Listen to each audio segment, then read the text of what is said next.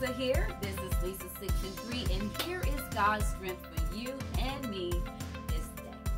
Our scripture reading is coming from Hosea 10 and 12. Hosea 10 and 12.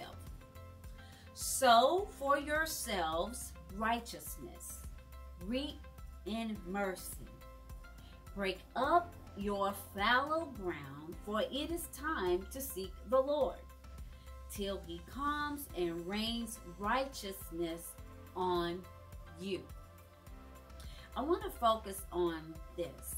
Break up your fallow ground, for it is time to seek the Lord, till he comes and rains righteousness on you. What is fallow ground?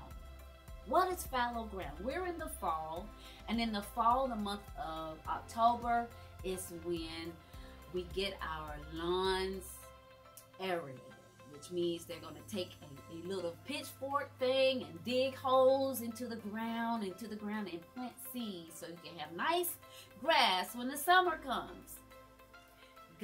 Hosea is reminding the people, first of all, about all the things that they've done against the Lord, against God, their Father. Now he's telling them, it's time for y'all to get it together. The fallow ground is this. The fallow ground is, let me find it. It's time to cultivate, the fallow ground is to cultivate land that's not been harvested. Just like a farmer takes and tills the ground and prepare it for crop, that's what Hosea is telling the people. It's time to cultivate not your ground, literal ground, but your soul. It's time for you to cultivate your life. Break up that part of your life, that thing that you're still holding on to, that's still hard as a rock. You know, we've not had much rain, so the ground is very dry. We can see cracks in it. What part of your life has cracks in it that you need to cultivate? And allow the Lord to bring righteousness. What is righteousness? Virtue, goodness, meaning we all got some good in us.